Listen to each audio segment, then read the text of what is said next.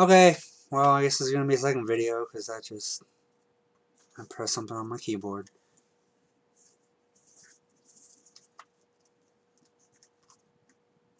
So yeah, I guess this is perfect timing, because this is the tarot part. 3. And split the deck. 1, 2, blam. What do we got? Well,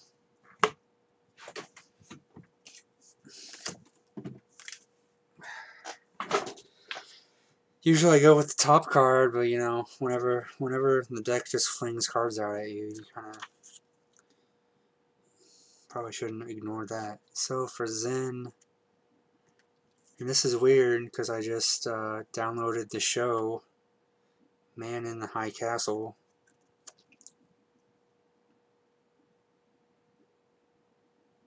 Stella, which is not a negative card at all, even though sometimes the pictures can kind of seem gloomy or crazy.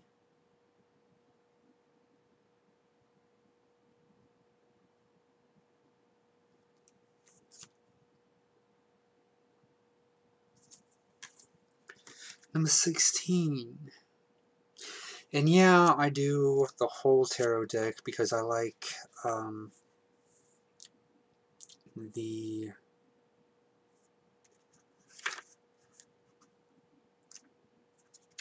the options, especially whenever you have like such good information in your booklets. You can get a little bit more specific whenever you do that, or you can just use the major arcana and go straight to the point. Or if you want to get a little bit more in detail, you can use all of it.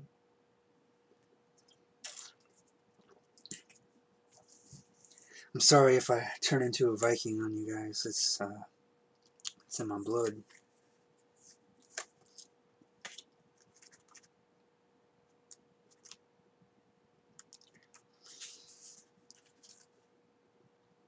Massive bolts of lightning strike out of a stormy sky. A figure plummets from a stone tower toward the waters far below. Bad luck, disaster, catastrophic change. Often we refuse to let go of our self-delusion without literally having it torn away from us. True. And so, one way or another, the tower brings us release from our stagnant condition. Yeah, I know, this is like the card I need too. Fortunately, the tower is most often only a warning that a volatile situation is about to explode. If you haven't already learned the hard way, chances are that something major needs to shift. Some genuine soul-searching can save a lot of anguish. If you don't take action now, be prepared for the worst. The description of this card is even kind of like, straight to it, man. Damn.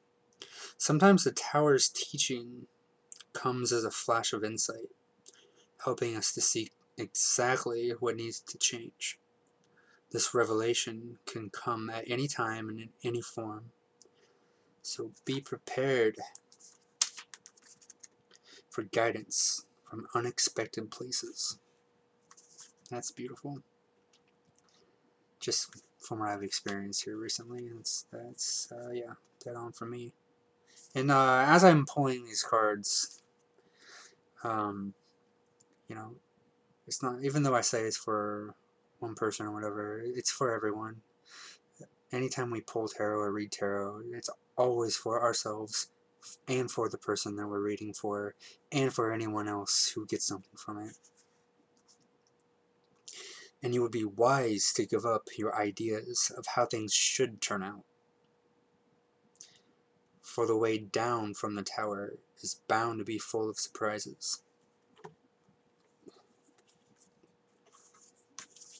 Very nice. Very nice.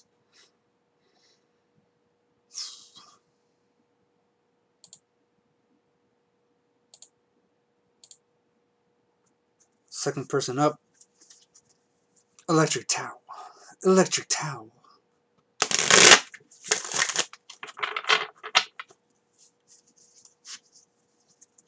who's a very wise person. I definitely appreciate all you guys, even if I don't draw a card for you, like this small little YouTube group that I fucks around with.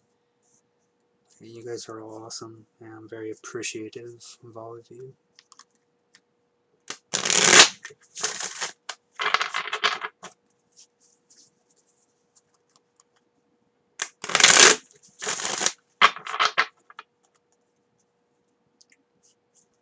Split it 3 times.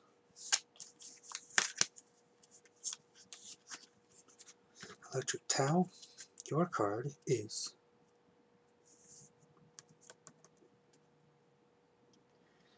the Seeker of Wands.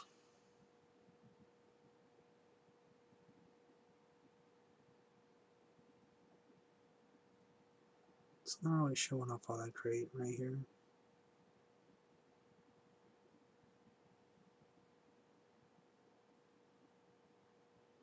That's a beautiful card.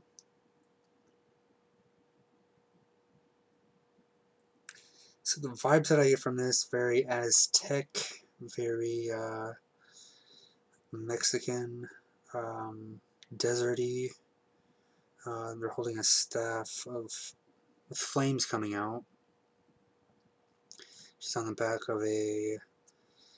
It's not really a. Kind of looks more like a donkey / horse mix. Very fiery vibe with it. And they look just be chilling. Just be chilling.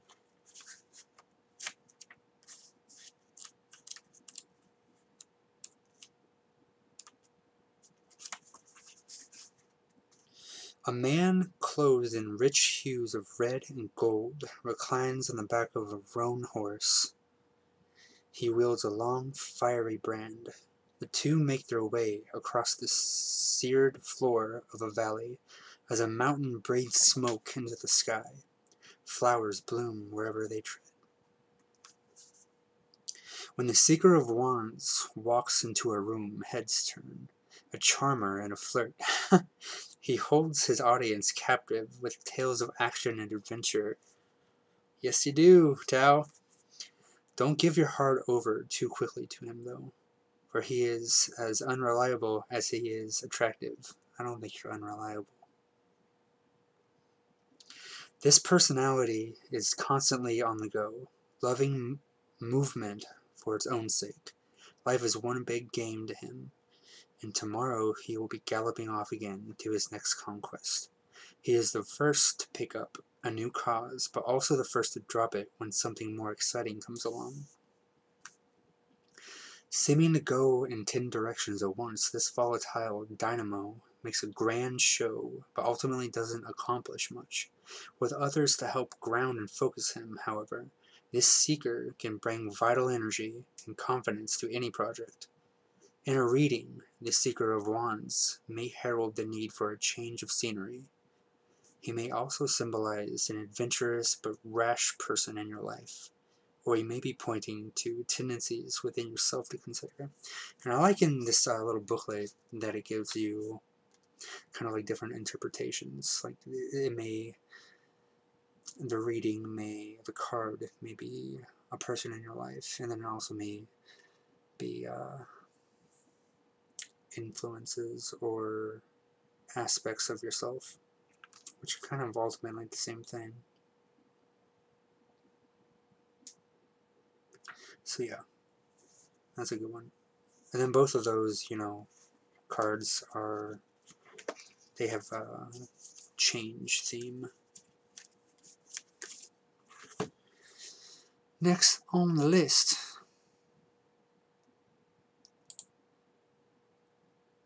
we're gonna do Miss Skylark, Miss Danny.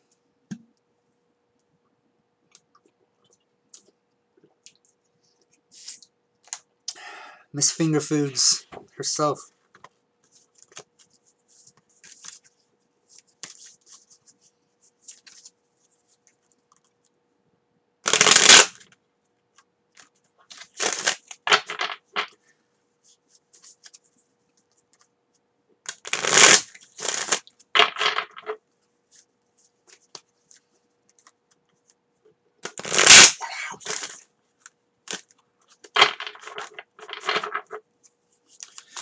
1, 2, 3. What you got? What you got?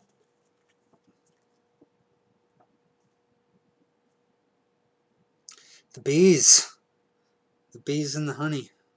I don't know if those are supposed to be bees. I'm assuming they are.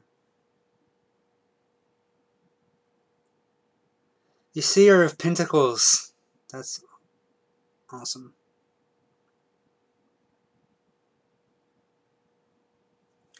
Yes. Very good.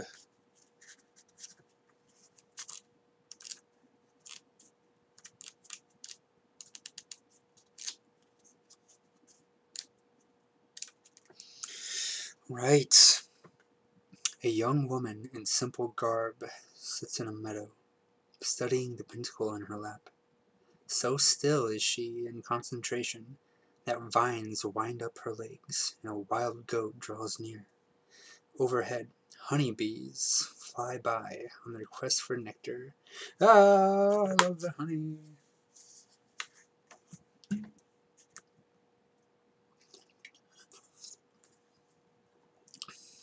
Oh man, that spice just makes it pop. The Seer of Pentacles is dedicated to comprehending the world around her. Quiet, receptive, and often alone, she finds solace in the earth and her creatures. She is learning to hear the earth's wisdom and to trust her instincts. The spirits. Trustworthy and reliable, she can be counted on to give her all to a project. Deliberate in her actions, she moves slowly but surely toward her goals. The Seer of Pentacles describes a studious person with great focus and determination. Though you may find her reflected in another, she surely points to aspects of yourself to pay attention to.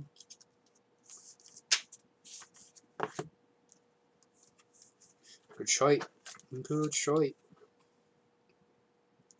Next up, let's do Hoppy. Hoppy Skyhopper. Who is this awesome? All you guys are awesome. Beautiful people. Beautiful souls. Spirits.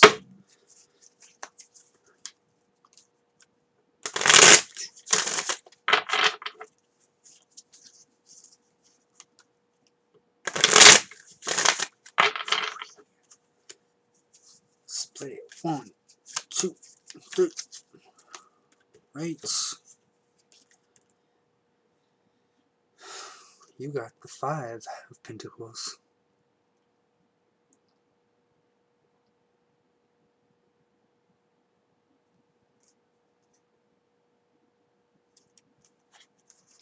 See what this has to say.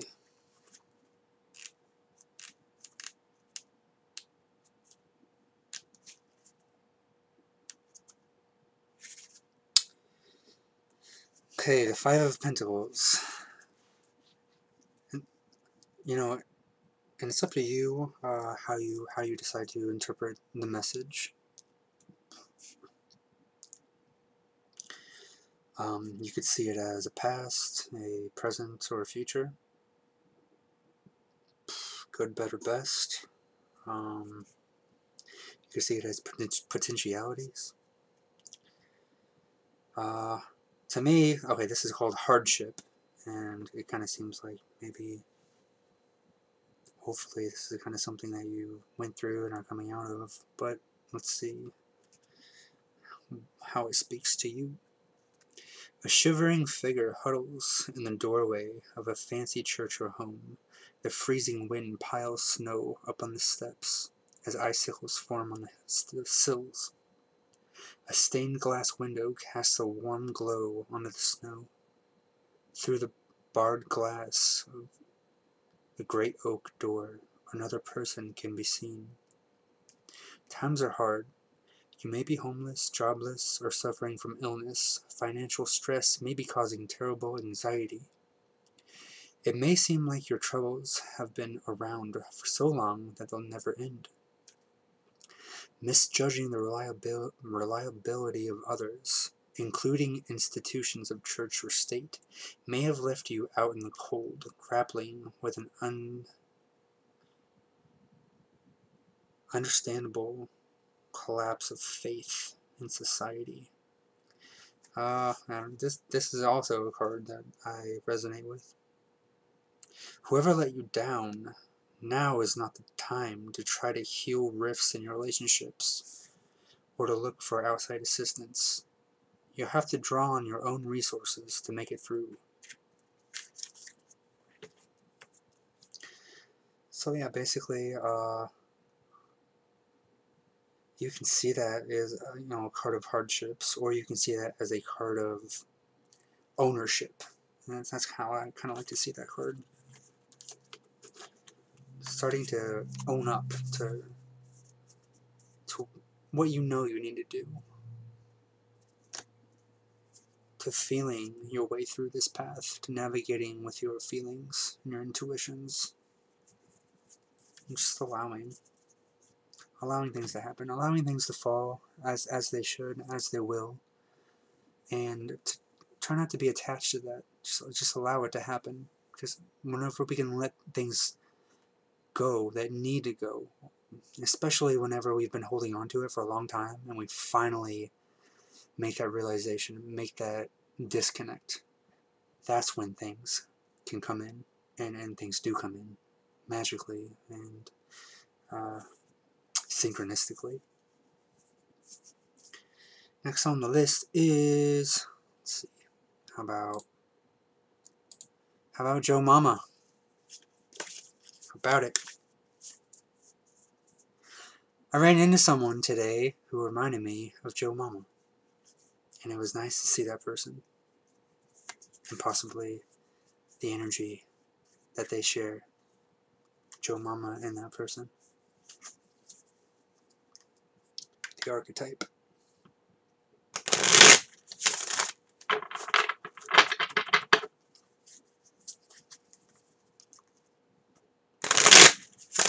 Ooh.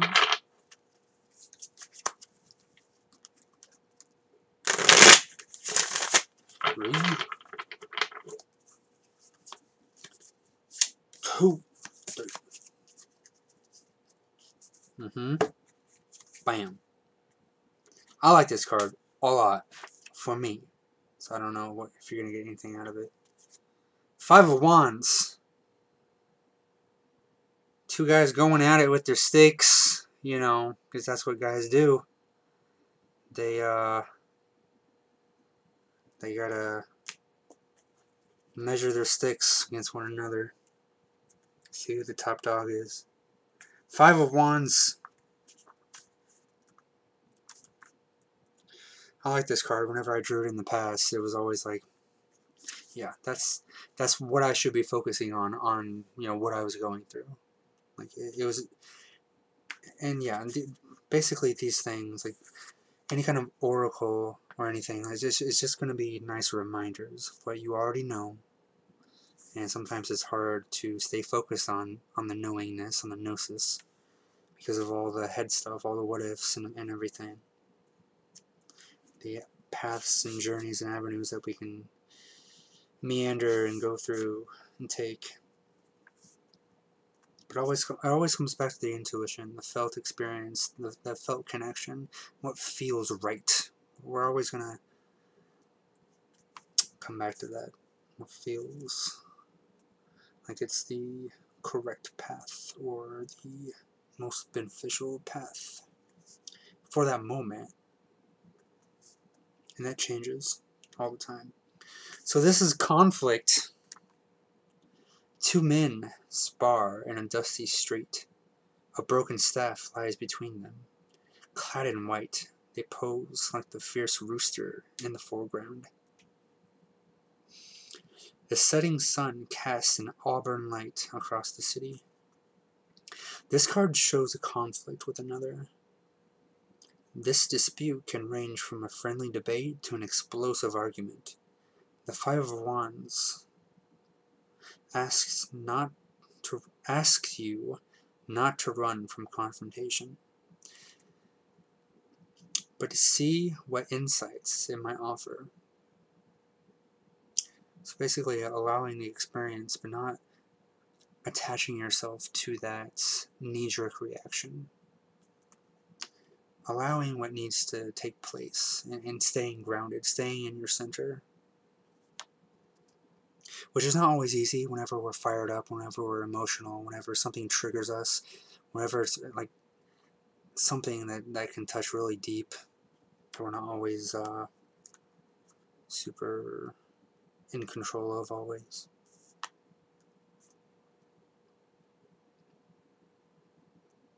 As hard as it is, conflict often brings surprising gifts. Disagreements can help you see where to look deeper in a situation.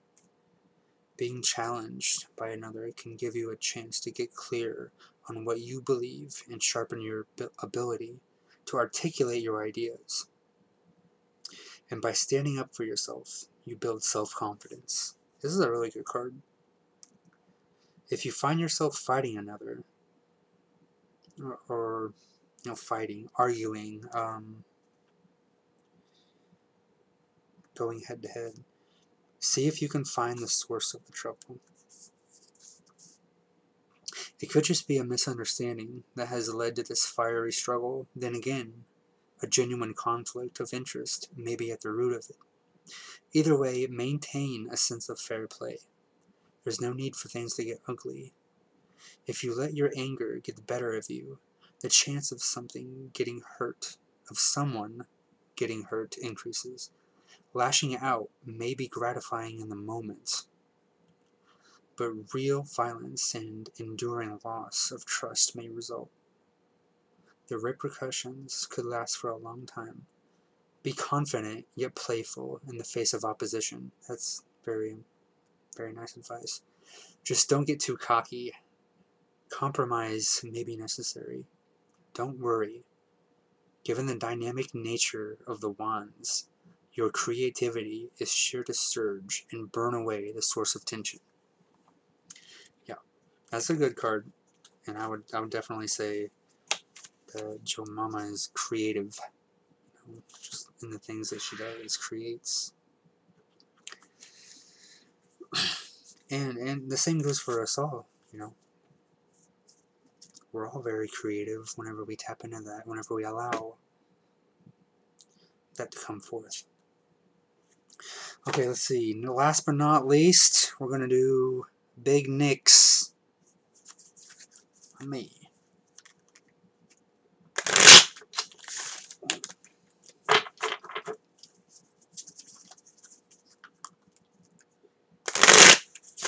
Oh.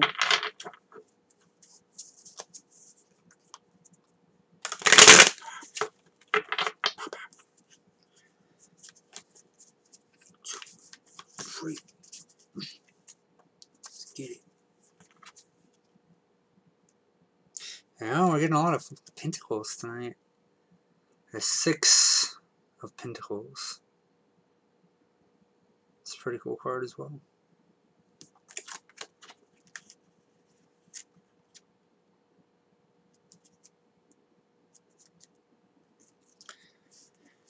Clarity.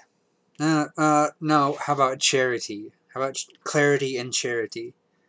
A smiling youth dressed in rags sits against the building. A little dog curls up in her lap. She holds her open palm out to a richly dressed man carrying a set of balances in one hand and a pentacle in the other. 5 more pentacles grace the stone wall behind them.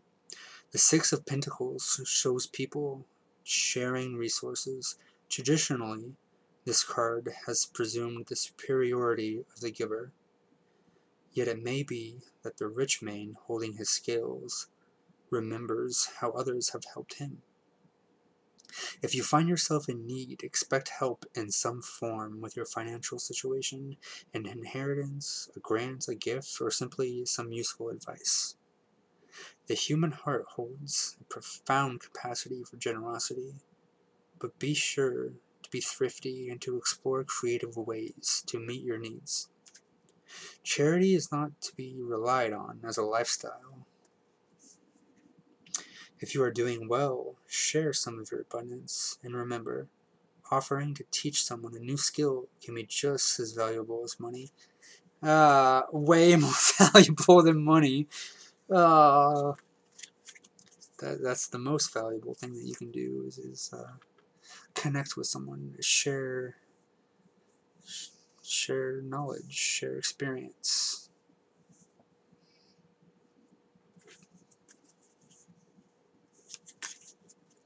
Good shite, good shite.